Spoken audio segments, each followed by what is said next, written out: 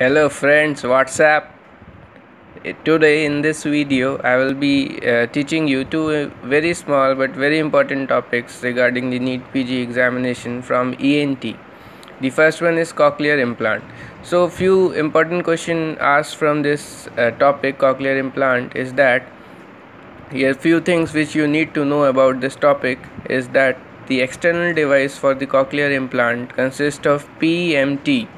Like you gave P-M-T exam for medical entrance, so P for processor, M for microphone, T for transmitter, and the internal device consists of receiver stimulator, which is placed in the scala tympani via the round window.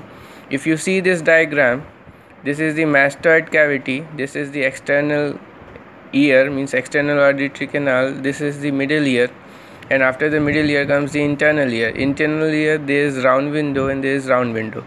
So the electrode is placed via the round window into the scala tympani of the vestibule, and it connects to the 8th nerve and goes to the brainstem. The question is asked where the internal device is placed in the internal ear. So it will be in the scala tympani part of the internal ear, and the external device consists of PMT. The lowest age of usage of this cochlear implant is 1 year, and the best candidate for using cochlear implant are the postlingual candidates. Now means if we see the most common indication, it will be Mondini's dysplasia of cochlea, in which there is only 1.5 turns are present, and the contraindication is microbiology, where there is total absence of cochlea, so we cannot do this cochlear implant. So what can we do in microbiology where the cochlea is absent is that we can do brain stem implantation. Another question which is asked, all India repeat question, that in brain stem implantation, where we do this, where in the brain stem. So we do the implantation of the electrode in the lateral recess of fourth ventricle. It's very important that we do the implantation of electrode in lateral recess of fourth ventricle. Quite complicated surgery, but is being done. So other indication for brainstem implantation is that the 8th nerve is absent, there is congenital absence of 8th nerve, or there is neurofibroma type 2 like acoustic neuroma, and the third one is cochlear aplasia. So before giving a cochlear implant, one should always do not before, means the cochlear implant therapy is followed by a speech therapy. Now in any case, the trial of hearing aid is important before doing any such procedure. Now the second topic from which I am going to teach here is Ottitis externa, the malignant Ottitis externa. So if you see any question related to E.N.T.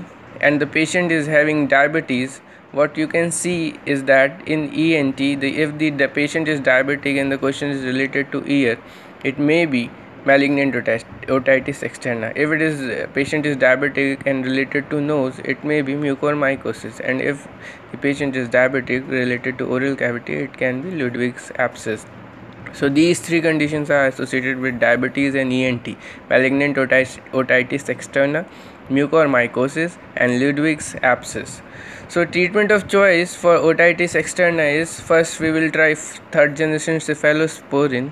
If it doesn't respond or not available or resistant, we can try ciprofloxacin and then the penicillin groups of drugs. But the surgery of choice is debridement, and these two questions are frequently asked, that what we do for the prognosis and what to do for the diagnosis. So for the diagnosis, we do technetium-99 scan. For the diagnosis of otitis externa, we can do the technetium-99 scan, and for the prognosis, we do the gallium scan. So how can you remember this is that PG, you all are giving PG examination for qualifying the PG examination. So P for prognosis and G for gallium scan.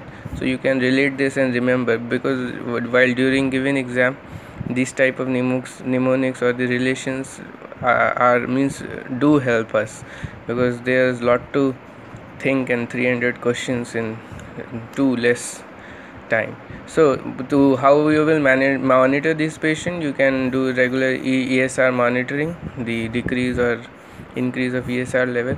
So this otitis externa is also known as osteomyelitis of skull base. If some patient, in some question asks the organism responsible for osteomyelitis of skull base or the organism responsible for malignant otitis externa, it will be Pseudomonas. The other names the examiner can confuse you is by the generalized otitis externa or the perichondritis or the osteomyelitis of skull base or the malignant otitis externa. All are the same things, which is Pseudomonas.